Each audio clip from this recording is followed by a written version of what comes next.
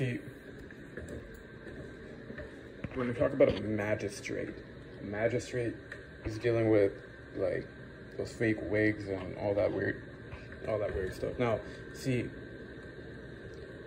with NASA, they make composite images of space, so it's not like you just take a photo with your camera and then you post it or something like that. It's like a bunch of images, not necessarily pictures. It could be renditions or drawings, aka AI drawing things, right, based off of mathematical principles, and then layering different images onto each other to create a composite image, right?